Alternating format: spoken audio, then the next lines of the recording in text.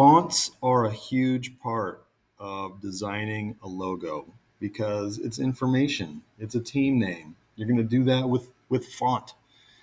And the fonts that you have, like the defaulted fonts that you have in Adobe Illustrator, yeah, there's cool fonts. Of course, there's fonts that you could use. But I want to make sure that you are putting as much personality inside of those logos as possible. So having the option to download custom fonts, it's a good look. So to do that, Adobe has fonts that you can download for free.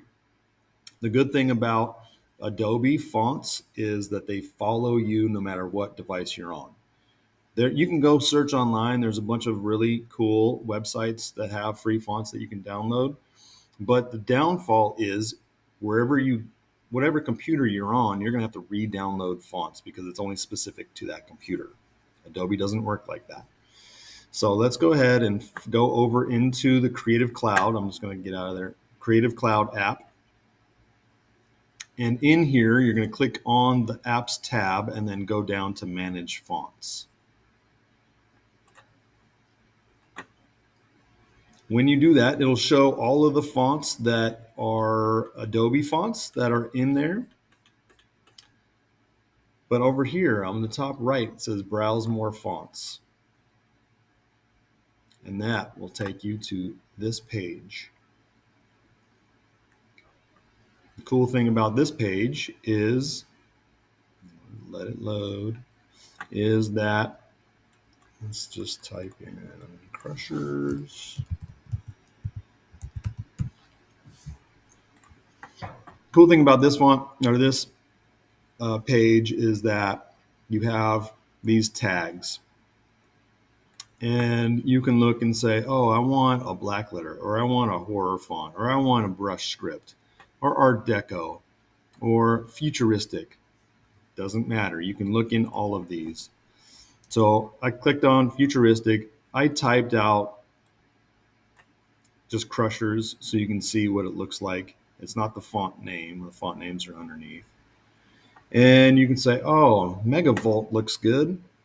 Right here, add family. Fonts added to Adobe apps.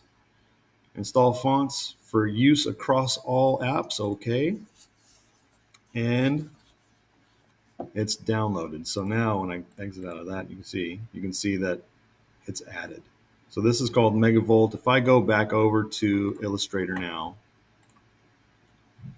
and I search up the font Megavolt, there it is. I have it in there. So it makes it super easy. From here, when you are coming up with your sample text, you need to remember the name of the font that you're using. So it might be a good idea to type out the name of the font before you save it as a PNG. And that way, if you want to go use it, if you want to go use it and your team needs to go download that font, then you know the name of it. Again, Creative Cloud, browse more fonts, get you to this page, go and over here in the tags. And if you know the classification, which is a little more advanced, then you can click on that. Or properties of it, like you can do a dial down for your search. And in most of these, there's pages and pages of fonts that you can choose from. So have fun, download some fonts, y'all. If you have any questions, let me know. But this is it. Okay, later.